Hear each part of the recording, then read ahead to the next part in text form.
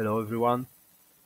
Today in this video I would like to talk to you something about one of the best OpenStreetMap projects, which is the Open Infrastructure Map, called as an OpenInfraMap.org, and how can we transfer this data to QGIS in order to receive some versatile GIS format from this file. But firstly, let's have a look what layers have been created here.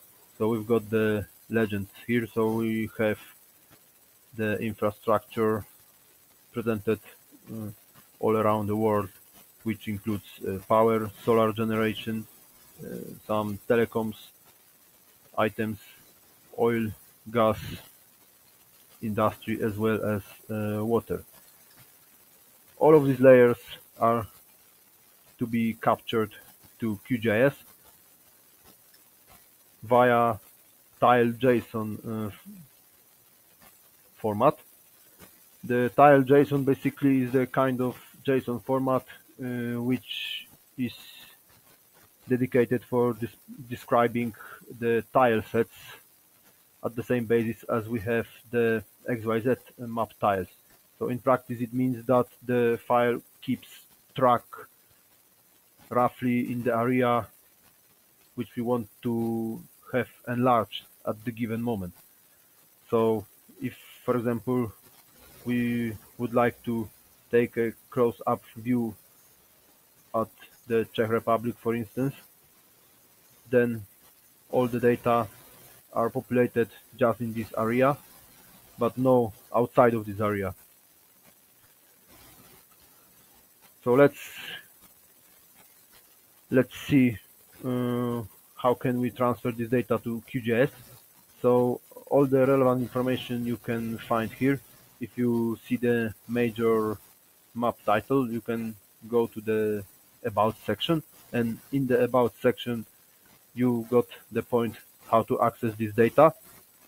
And what is the most interesting from our point of view, the tile JSON file, which looks like this. So as you can notice, this is roughly JSON file, which includes the tiles in this link and also attribution, but attribution is not as much important as the tiles. This link is the most important with, and all the vector layers which are to be displayed in our QGIS file. Okay, so now we have the address of our file. So we have to copy this address to our clipboard and go to the QGIS. So in our QGIS, we must go to the vector and select vector tiles reader, where we can add our vector tiles reader. I have already provided OpenInfraMap, but you will set up new connection by clicking new, call it like OpenInfraMap, and paste the copied link here, which looks like this. If you click save, then you just need to click connect, and the first thing which will come will be the list of all the layers which the OpenInfraMap provides for you. Once you hit add, then you should have all the layers populated in your layers bar.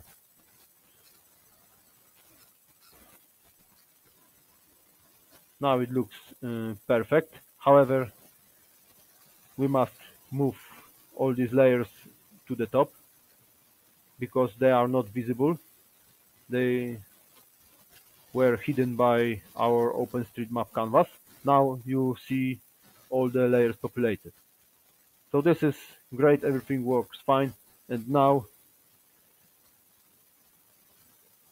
you can take a look at the tile JSON specificity. When you zoom out, these layers will be quite congested, and some of them will be hidden because of the low zoom level.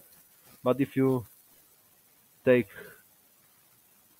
bigger close-up view, then you should see much more items populate. That's not everything which you can do with this stuff in your QGIS, because as I mentioned at the very beginning, all these items, all these layers can be saved in the any GIS format. So let me select something here. You can open the data attribute table and you can do the selection like this,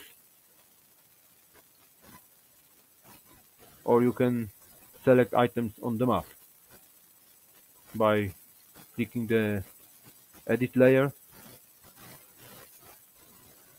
Some stuff has been selected, and if you export the stuff, for example, to the GeoJSON,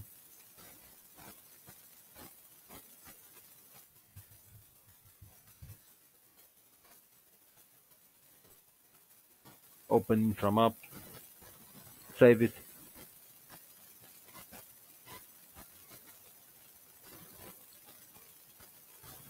Next you can load it.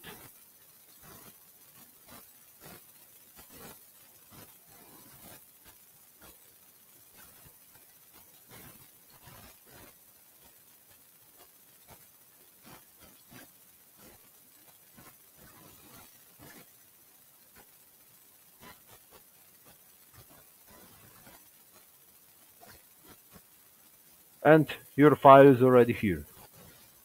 I've switched off the whole OpenInfraMap sets of layers, and I have currently just the items which have been downloaded from my QGIS.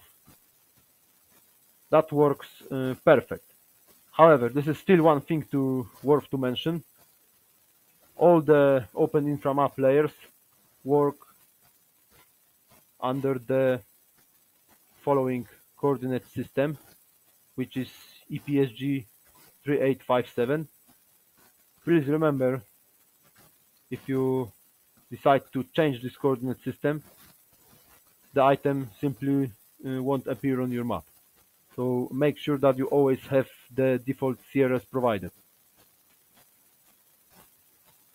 Okay, thank you for your attention. I hope that you have learned something new from this video and you will enjoy with your work.